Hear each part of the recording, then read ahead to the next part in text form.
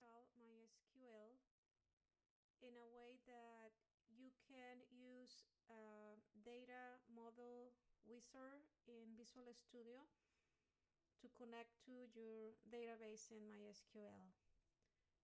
So first of all, you need to visit the MySQL website and then click Downloads and then Windows. By the way, I am using MySQL on Windows, and I am new using MySQL. In the past, I used to use a SQL Server Express. So first we need to download the installer. So we're gonna click here,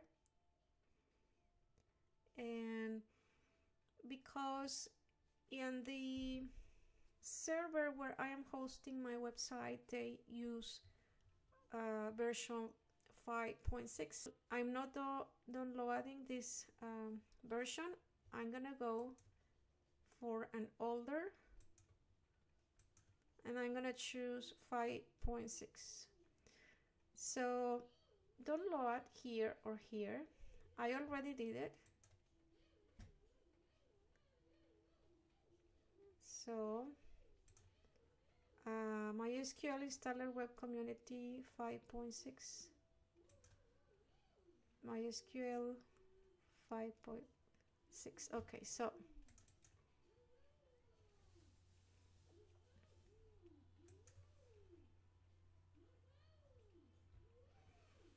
I'm gonna do a custom because I don't want to install this one because I don't know how to configure it, and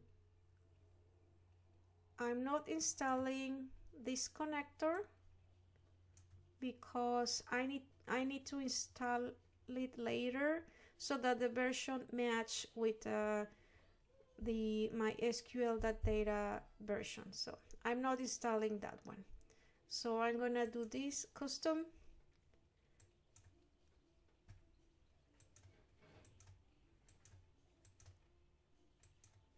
We need the server, workbench,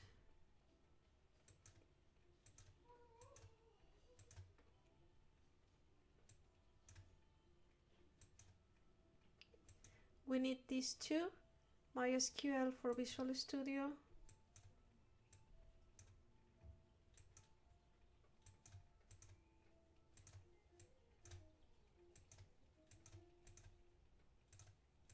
let's see, I'm not installing this one, and I'm gonna install this connector just in case in the future maybe I need it. And oh, this one, no, I'm not gonna install this one. I don't use C++, I don't use this one or these two, so I'm not installing those. Documentation just in case I need it.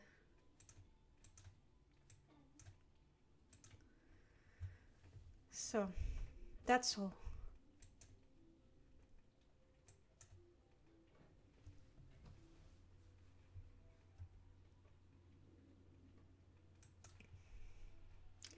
Okay, now let's click next, standalone.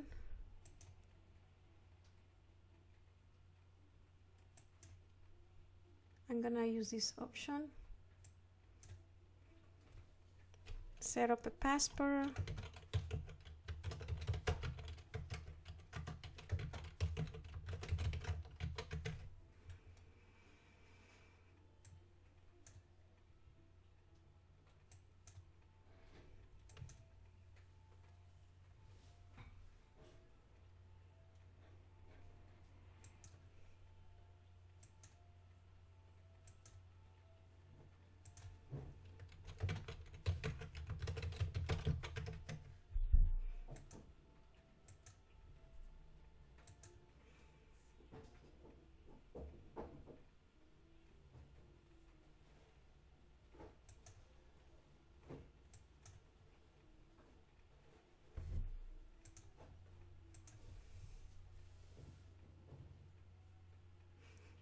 So it is installed. Now this is the MySQL workbench.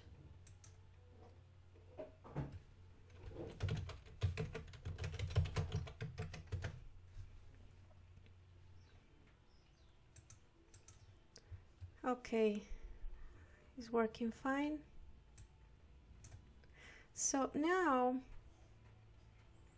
I'm going to install that connector net. You can get the connector net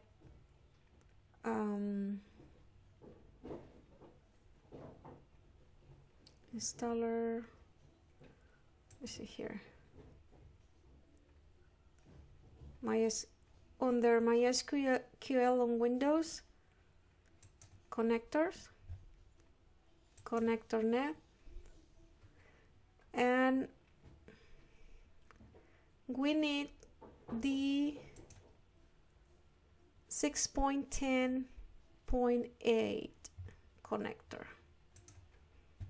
So I'm gonna, this is the 8.0.16, so let's go here. And here, select 6.10.8. 6.10.8, okay. Download it and install it. I already have it in here, so I'm gonna do the installation.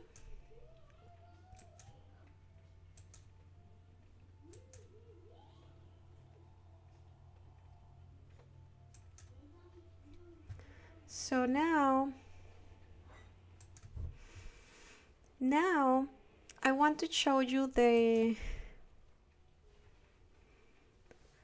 libraries we are gonna need, the packages we are gonna need for this to work. We need the entity framework and 6.6.02, and we are gonna need MySQL data. And this version here is important because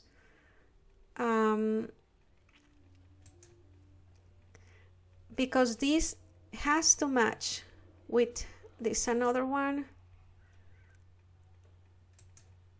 MySQL data entity. So the version should match, and that version has to match with the connector net. Has to be the same so that it works. So I already installed the connector net. So now let's create a new project. It's gonna be a web application.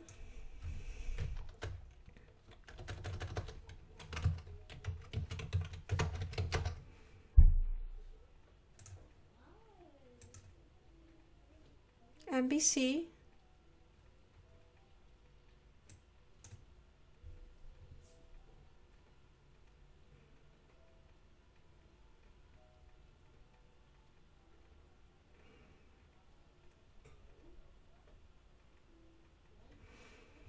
So now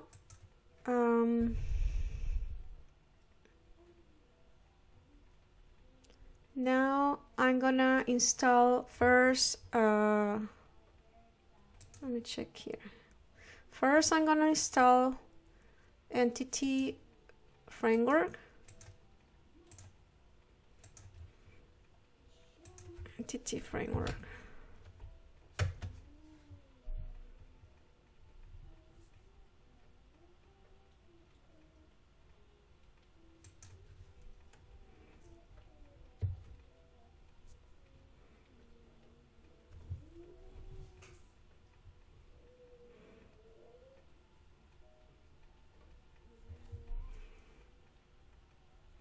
Now I want to show you how web config looks. Let's see.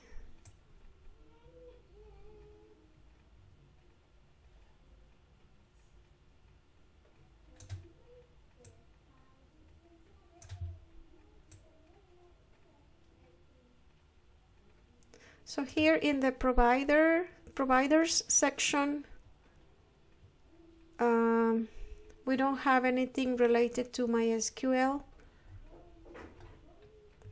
So let's install first MySQL data. Here.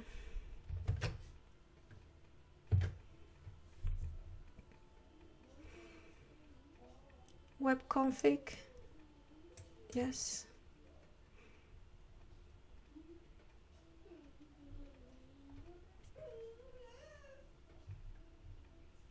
Now we need to install MySQL data entity.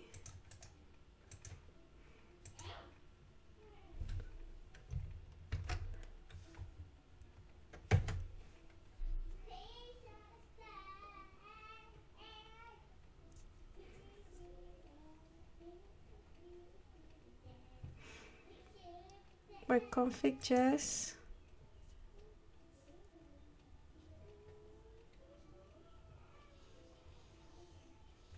We need to restart Visual Studio. So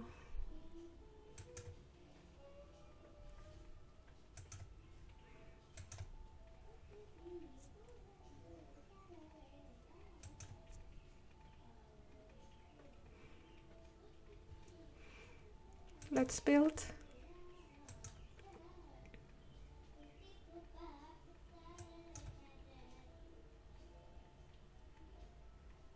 Okay, so now I'm gonna try to add a model.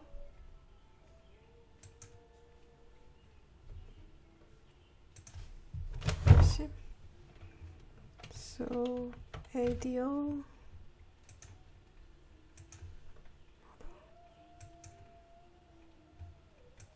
For example, code first.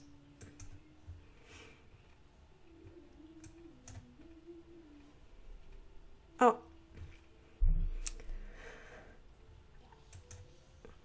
let's try to do this because I don't have a new database.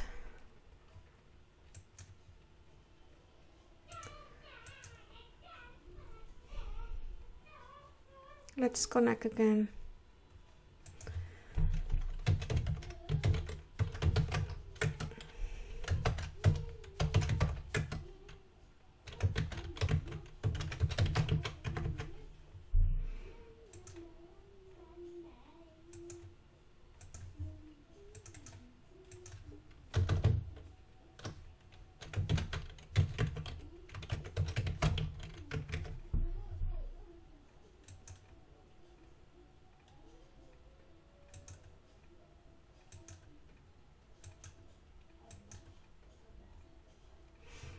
Okay, so we can fix this problem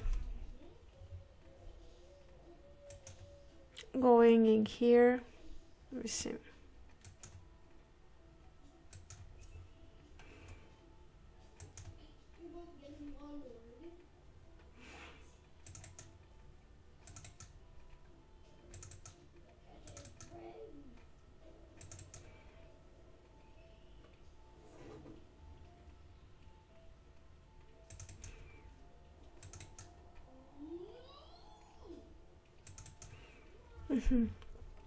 So first, I'm gonna cancel, I'm gonna close, and I'm gonna delete this file, and I'm gonna open again.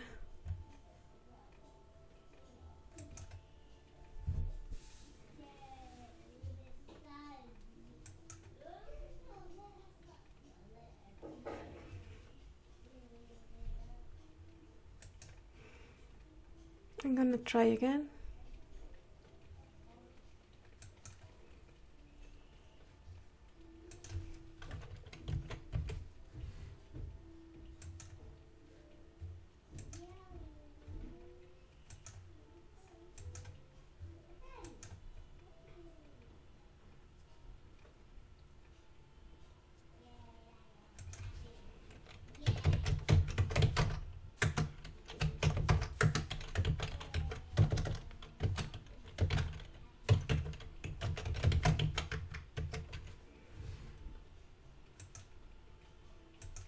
one, for example.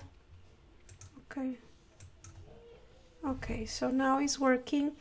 The problem that I had was because I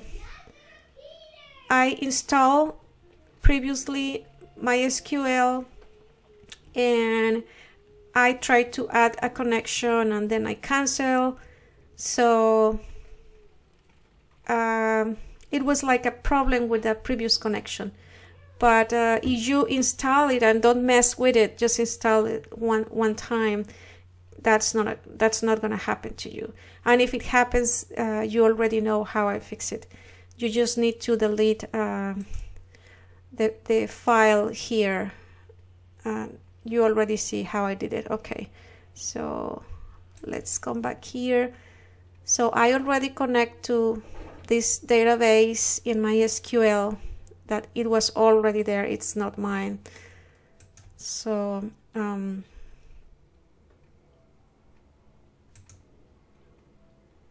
we can choose, I'm gonna choose this one. So next,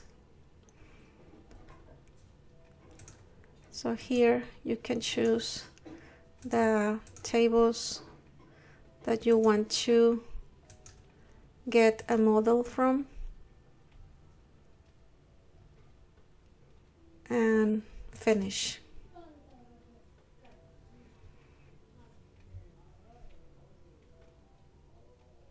Yes. Okay, so now here we have the classes. They are